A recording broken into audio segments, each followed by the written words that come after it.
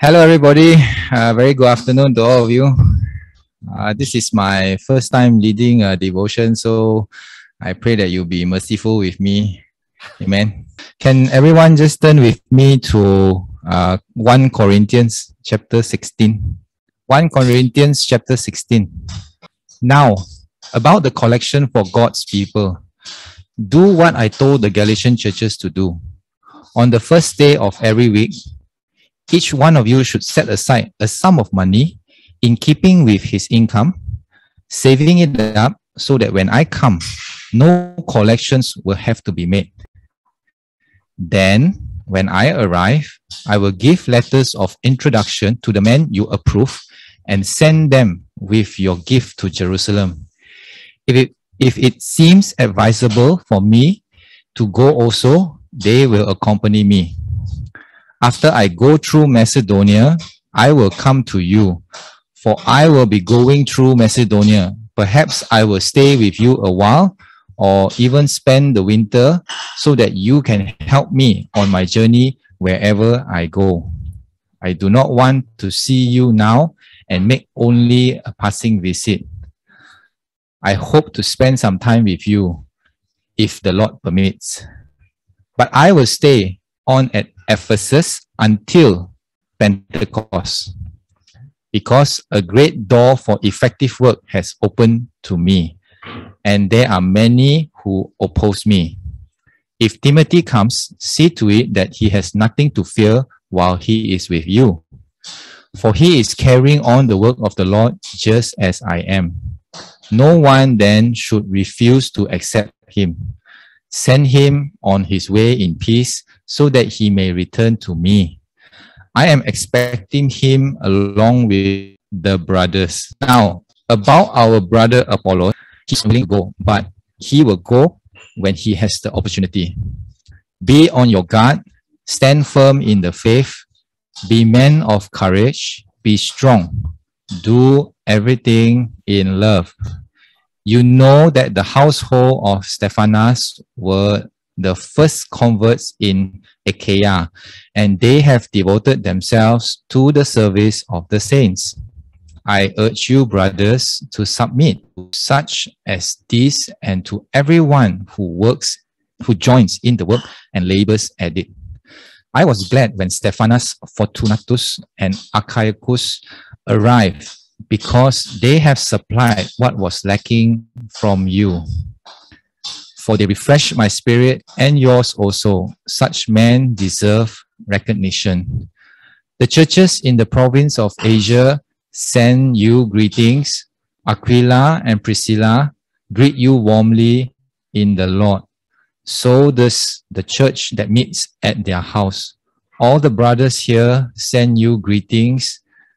Greet one another with a holy kiss. I, Paul, write this greeting in my own hand. If anyone does not love the Lord, a curse be on him. Come, O Lord. The grace of the Lord Jesus be with you. My love to all of you in Christ Jesus. Amen. Now, let me just set a bit on the context of this writing. The first Corinthian, right, is actually not the first letter that Paul wrote to the Corinthians. Actually, the second letter. And the second letter, second Corinthians, is actually the third, fourth, and a bit of the fifth letter. But thank God the first letter, I mean the second letter that you have in First Corinthians is pretty whole if compared to Second Corinthians, which is like bits and pieces of what they can find. Now,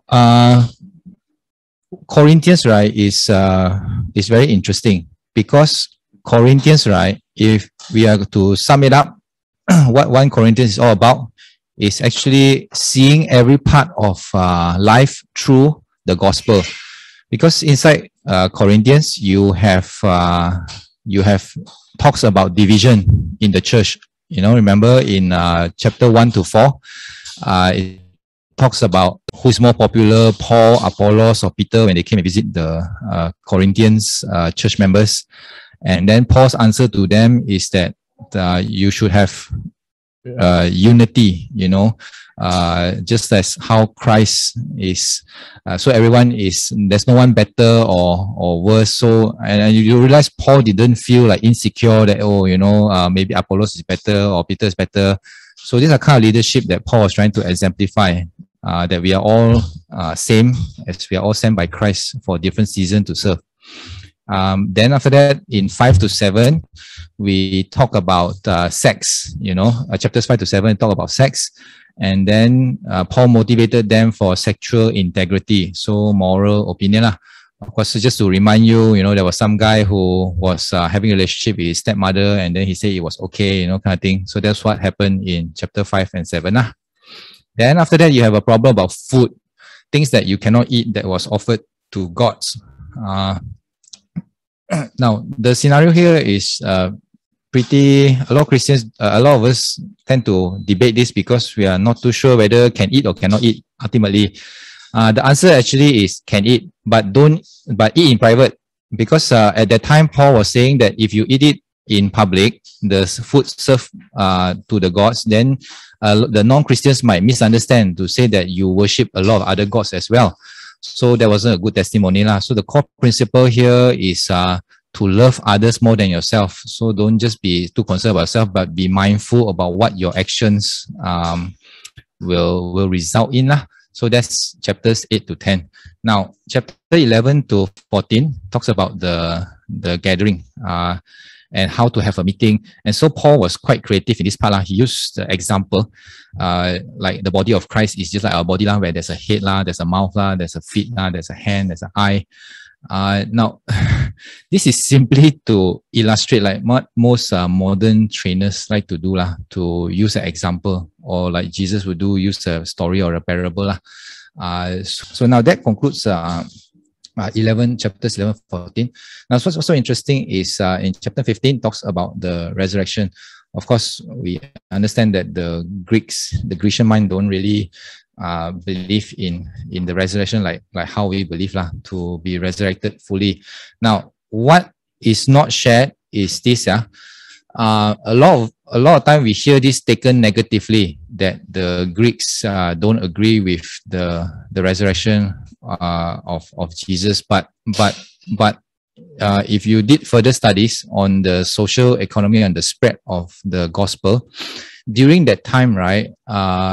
During this time, it was written between AD 50 to 60. When Paul wrote this to them, what they didn't realize was this: because the Greeks, right, they believe in resurrection, because they believe that if you are resurrected, just like Achilles and a few other of their deity, right, they were resurrected together in their stories. They believe that they were resurrected together with their body like Jesus and become immortal.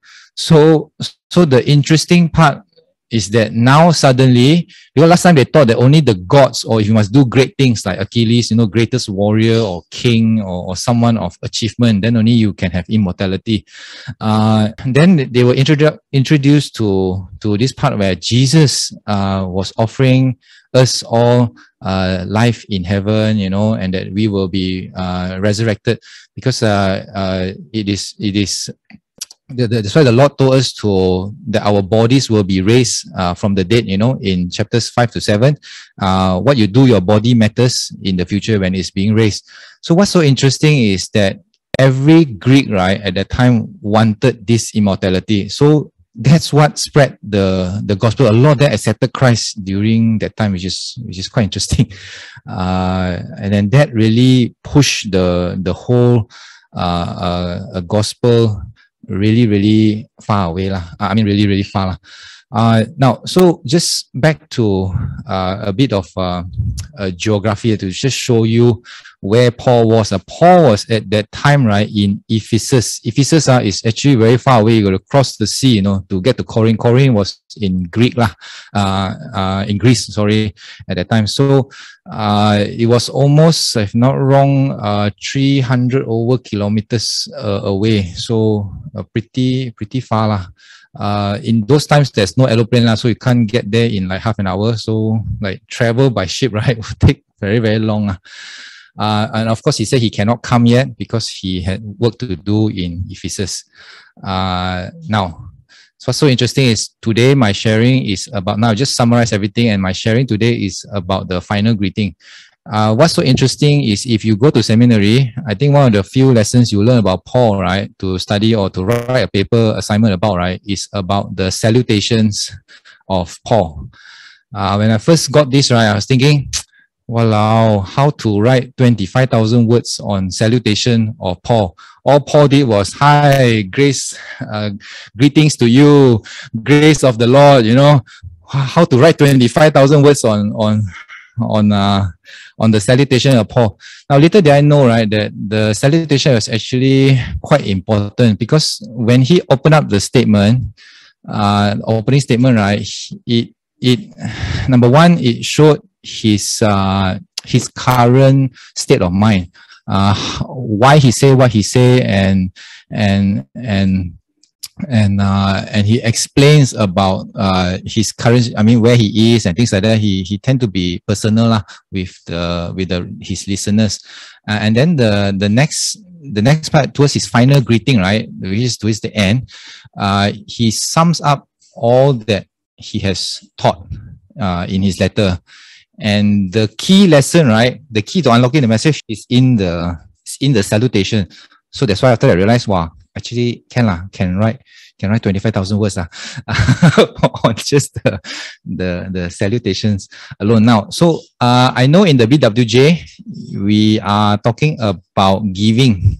So since that part already very clear already about the giving, I'm going to share with you the back end part, the 25,000 word part, you know, where it's not stated or written. Okay, so I'm just going to talk a bit.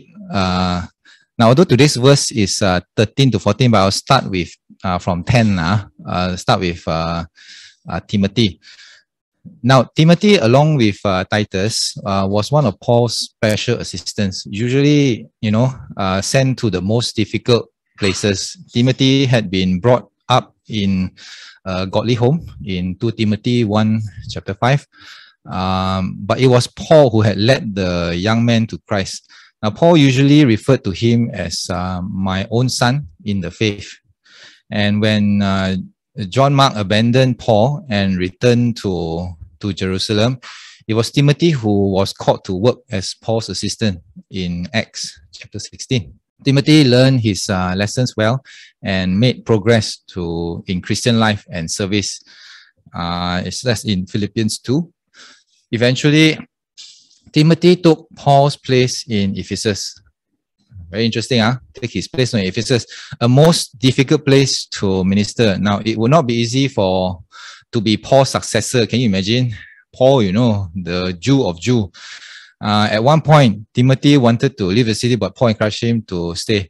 I can understand why the pressure and all to be Mr. Perfect, Mr. Paul, Paul the Perfect. Now, the advice Paul gave the Corinthians about Timothy would suggest that the young man had some physical and emotional problems, just as in 1 Timothy 5 and 2 Timothy 1. He needed all the encouragement he could get. The important thing was that he was doing God's work and laboring with God's servant.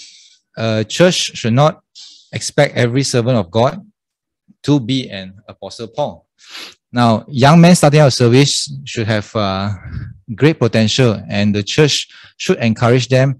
Let no man despise them. So what it's talking about is to allow him to be Timothy and not be a Paul.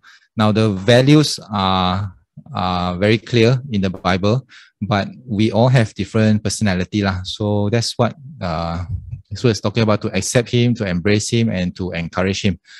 And okay, now 12 verses 12 to 14, it talks about Apollos. Now, Apollos was an eloquent Jew, which is why a lot of them really like him. He has like a following. So like one of those modern day speakers today, like those Edmund Chan, like that. He was brought into full understanding of the gospel by Priscilla and Aquila. He had ministered with great power at Corinth, and there was a segment of the church there that felt attached to him. especially in 1 Corinthians 1, 12, 3, 4 to 8. It is unlikely that Apollos promoted this division, for his great concern seemed to be to preach Christ. In spite of the division, the Apollos fan club, Paul did not hesitate to encourage Apollos to return to Corinth for further ministry. It is clear that there was no envy on Paul's part or sense of competition on the part of Apollos. Paul did not have the authority to place men against their will. Apollos did not feel he should go to Corinth at that time, and Paul had to concur with his decision. It is wonderful the way these different men work together. It's quite interesting because how the apostles and our leaders used to work together is not very much different from the leaders today. We all have our different opinions, our thoughts and things like that. And how Paul related to them is something very exemplary, hence the 25,000 word here to talk about how we should exemplify leadership and not force people to do things that they don't want to do. So perhaps it was in the light of this division in the church that Paul gave the admonitions in 1 Corinthians 16, 13 to 14. Now, watch simply what it means. Be alert, be vigilant. The enemy is always at hand, and we are never safe from attack. Satan would certainly attack the church and try to hinder the ministry of the apostles and, like yourself, the disciples. Now, to stand fast in the faith means that you need to have a mature stability. Paul had already warned that we were immature children who needed to grow up. In 1 Corinthians 3:1, no wonder Paul added, quit you like men, which means act like men, not children. The word quit is short for acquit, which means to act. It was a call to courageous manliness at an hour when mature leadership was needed. And of course, because most of my audience today are women, it's not just about manliness, it's also about mature womanhood. All right. Now, when you read 1 Corinthians, it feels like there is it's very rebukish. It's like, wow, so hard to keep up to these standards, the moral code and everything was there. And I think there's a very strong, Paul knew that there was a very strong tendency for the church members to start to accuse one another in a very not nice way, to feel holier than thou, better than you kind of thing. But if you realize to love another other than yourself is to think of other better than you. So the whole message can be summed up when you read in chapter 13 when it talks about love is pure, love is patient. The whole verse there about love. Now, the way that we need to uphold these church standards is through the virtues and values of love. Now, so I want to cite that Carl Sandburg shared that when addressing the United States Congress, said that Abraham Lincoln was a man of velvet steel. Now, that's very interesting. Velvet and steel, that's a good image for Christians to ponder. Steel, true manliness, but velvet, it has tenderness in it. So velvet steel, if there's nothing else to remember from this sharing, remember velvet steel when trying to rebuke a member or to teach or to uphold a certain law in the church. And so with that, I just want to end my sharing. Thank you so much for the time. Thank you for listening.